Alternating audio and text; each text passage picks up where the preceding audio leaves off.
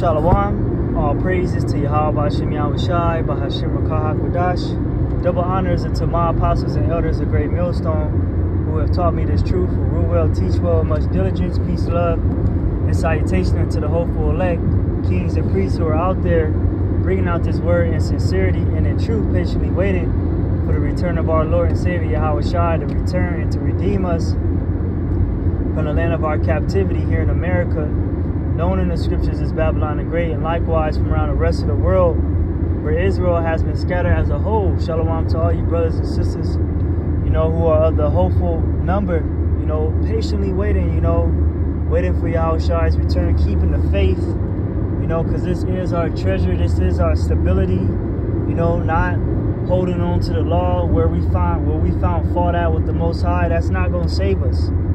What's going to save us is our faith.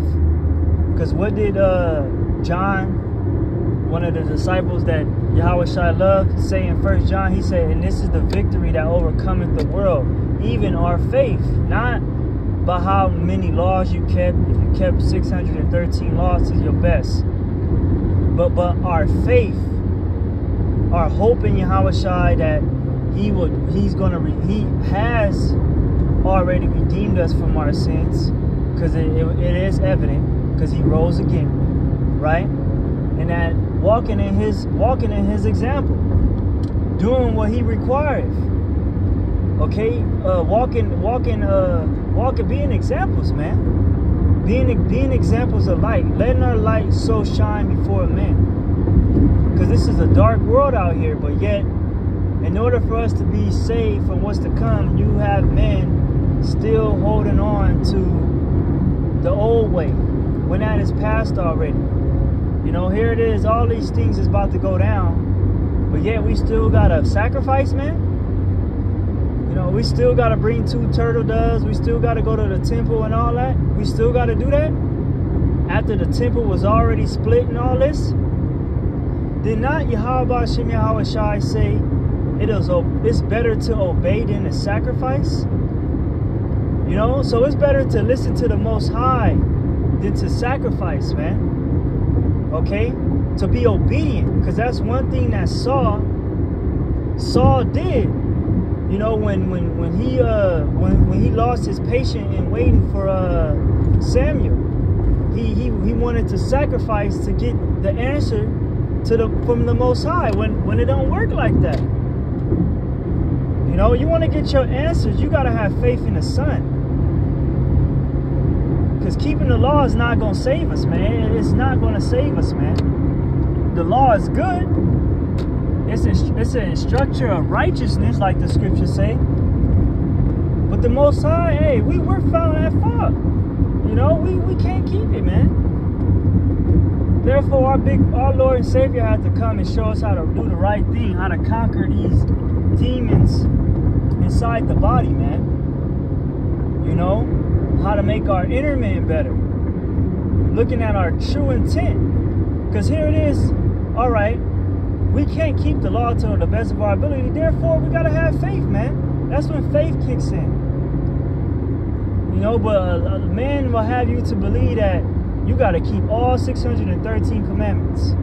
Like this guy, I don't like to shine no light on this guy's name, but Sakari, man. Alizé, all these guys, man, are the Most High. Yahweh B'Hashem Yahushua is not dealing with none of them N-I-G-G-A-Z's, because they haven't passed from death unto life. Why? Because they're still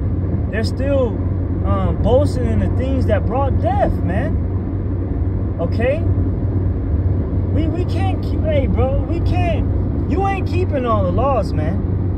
I don't care who you is.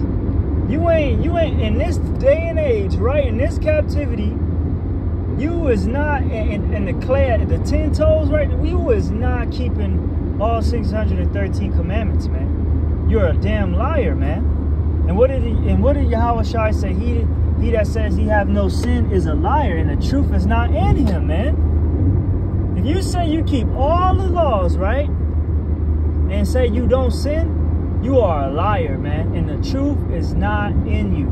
That's what the scriptures say. That's not what what us brothers believe to be true. No, that's what Yahweh Ba'Shem Yahushai have said. Okay?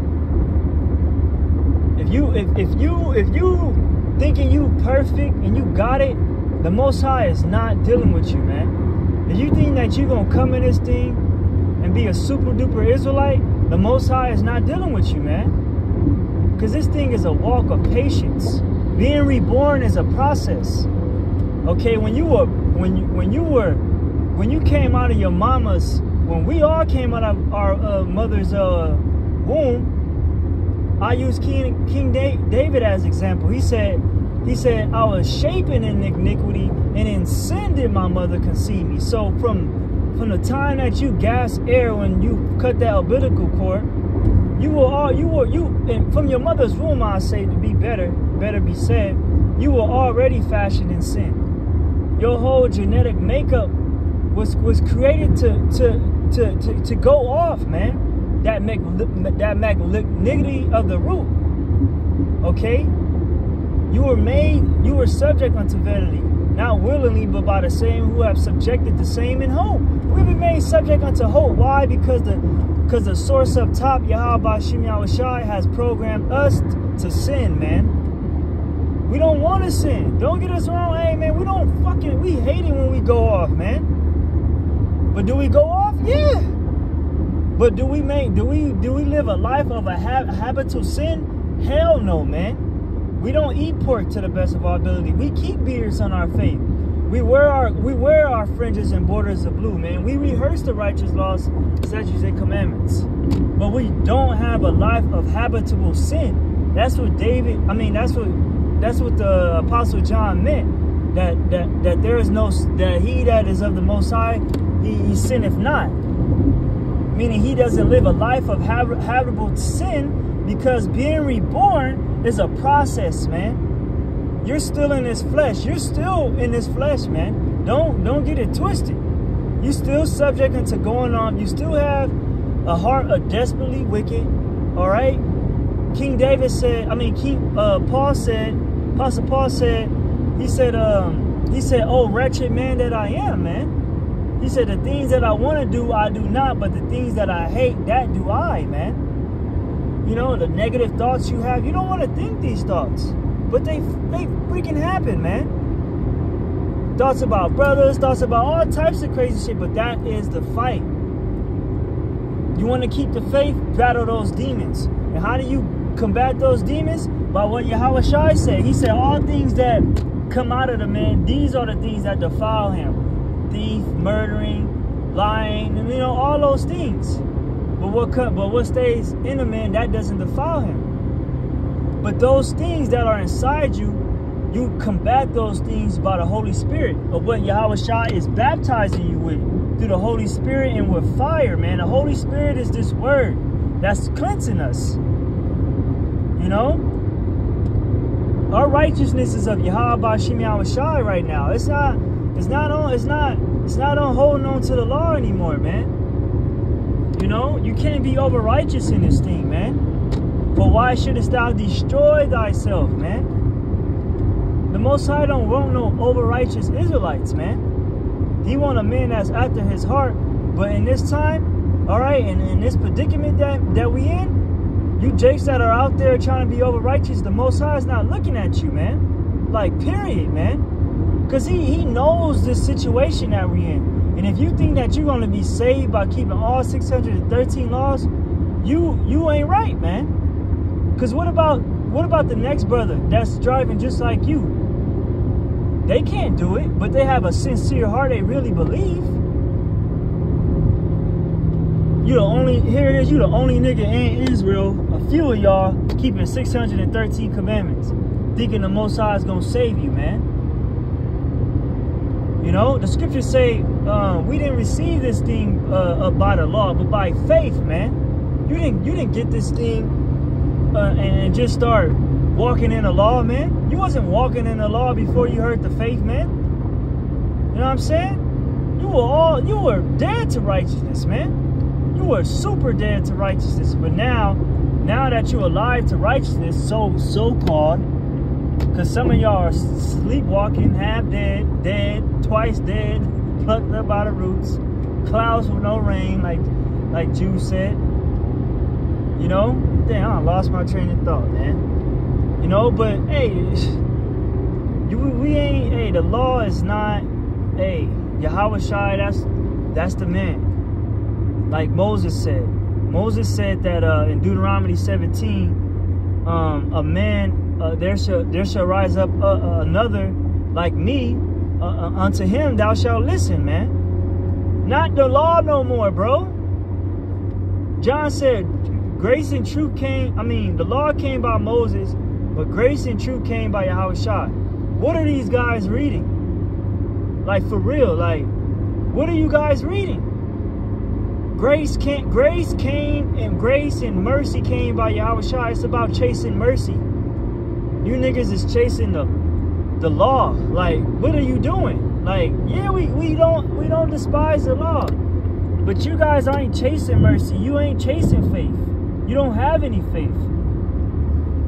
You don't hope in the Most High's mercy. How, like, come on, like if you kept all the laws, why do you need mercy? Here it is, King David talk about all the mercy he needed, the sure mercies of David, but a nigga keeping 613 laws, he don't need no mercy.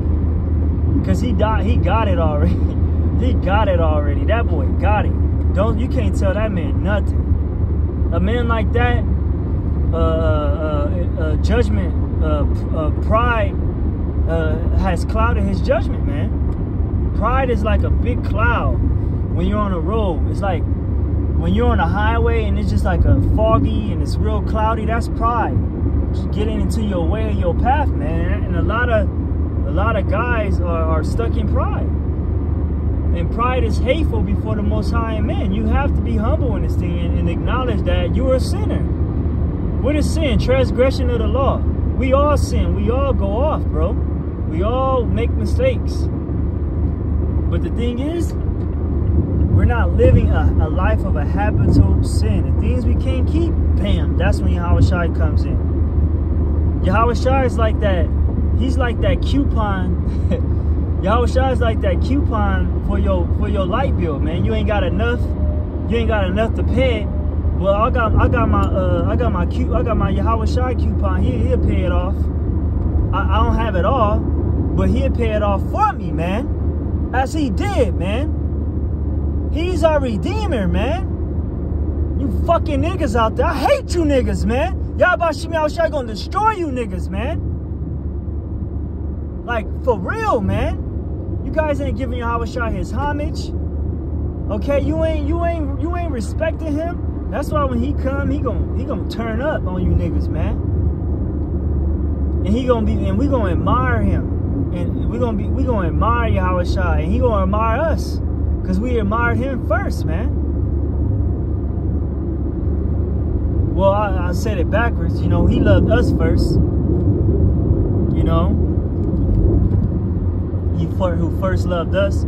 So he gonna reverence us too, man. Just like we reverence him. Because we the only ones down here doing this, trying, man. We really trying. He said, when I come, shall I find faith on earth? Am I gonna find men that's down there really trying? You know, they can't keep my law to a T, but they're trying to do the best that they can, man. That's what Yahweh Shai is looking for. Okay? Those that are trying to do their best and fearing him, hoping in his mercy. Yahweh Shai, King David said, the Most High taketh pleasure in them that fear him and them that hope in his mercy. We want mercy from Yahweh Shai. Remember, Yahweh Shai said, I have power to forgive sins, and I can remit sins. Remit sins, man. These things have I received of my Father, man. So we want mercy from Yahweh Shai, man, because he the one that paid the tab, bro. He paid the tab. He paid the price. He paid the cost to be the effing boss, man. So respect that, man. Put some respect on his name. like Birdman years ago.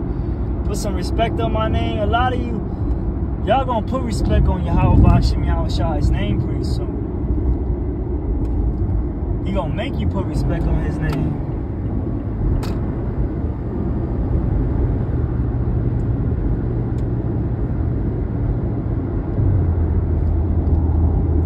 But yeah, I'm exiting, brothers and sisters.